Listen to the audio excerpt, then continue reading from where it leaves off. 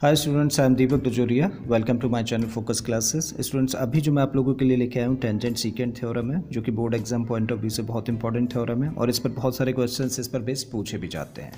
इसके अंदर क्या दिया है, हम लोगों को बोला गया है कि अगर एक सर्कल है और पी क्या है, एक एक्सटीरियर पॉइंट है, तब पी से पी टी एक टेंजेंट है और PA.B अगर एक सीकेंट है, तो टेंजेंट की जो लेंथ है उसका स्क्वायर किसके बराबर होता है, PA/PB, यानी कि इस एक्सटीरियर पॉइंट से फर्स्ट इंटरसेक्टिंग पॉइंट की लेंथ और इस एक्सटीरियर पॉइंट से सेकंड इंटरसेक्टिंग पॉइंट की लेंथ के प्रोडक्ट यानी कि मल्टीप्लाई के बराबर होता है। सो PT² इक्वल्स टू PA/PB, ऐसा हम लोगों को प्रूव करना है।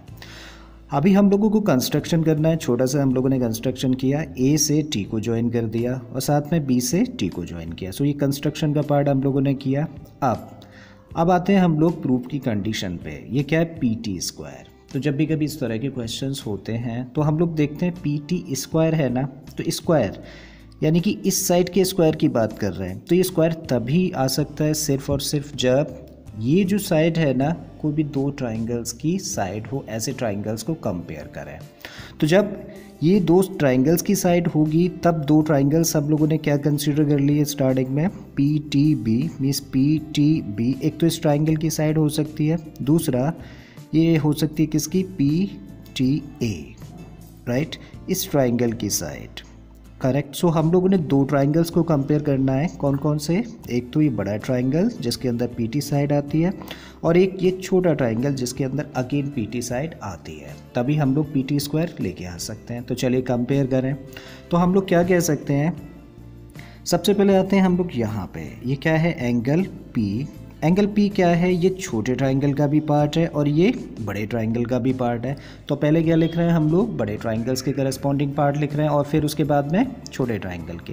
सो हम लोगों ने बोला एंगल P किसके बराबर है, एंगल P दोनों ट्राइंगल्स का पार्ट है। So angle P equals to what, angle P common. दूसरी चीज़ हम लोग क्या देख रहे हैं, हम लोग कह रहे हैं कि ये वाला जो एंगल है बड़े ट्राइंगल का, एंगल 1 नेम दे देते हैं इसको, और इस छोटे ट्राइंगल का एंगल दिस वन, जो अभी क्या किया है, शो किया मैंने।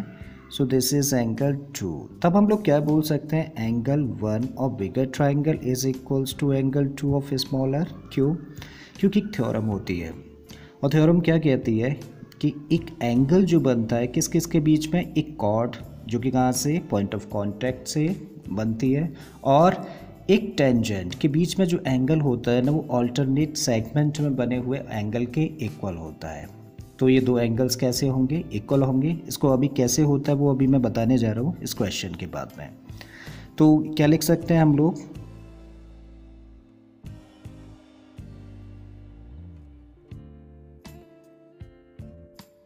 so angle between a tangent and a chord through point of contact is equals to angle formed in alternate segment। इसका मतलब एक टेंजेंट और एक कॉर्ड के बीच में जो बना हुआ एंगल होता है ना, वो अल्टरनेट सेगमेंट में बने हुए एंगल के इक्वल होता है। सो इसी थ्योरम का यूज़ किया हम लोगों ने। अब हम लोगों ने क्या देखा, देयर आर टू ट्राइंगल्स और उन दो ट्राइंगल्स के अंदर दो एंगल कैसे हैं, इक्वल हैं। इसका मतलब दोनों कैसे हैं, सिमिलर ट्राइंगल्स हैं। तब हम लोग लिख सकते हैं therefore triangle which one, PTB is similar triangle which one, PAT, right. और ये किस क्राइटेरियन से, एक क्राइटेरियन से दोनों ट्राइंगल्स कैसे हैं, सिमिलर हैं। अब हम लोगों को चाहिए क्या, PT² चाहिए। तो इधर से पहले क्या उठाएं, PT ले लेते हैं। सो इसको ले लेते हैं PT। अगर इधर से PT उठाया तो इधर से क्या उठाना पड़ेगा हम लोगों को, PA, and this must be equals to, अभी PT के स्क्वायर चाहिए तो वो तभी आ सकता है जब इधर नीचे क्या हो, PT, क्योंकि तभी क्रॉस मल्टीप्लाई करने पे PT² होगा। तो इधर से क्या उठाना पड़ेगा हम लोगों को, ये PT उठाना पड़ेगा।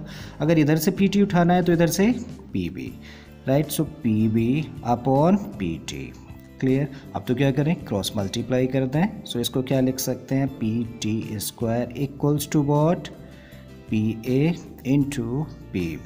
और यही क्या करना था हम लोगों को, प्रूव करना था।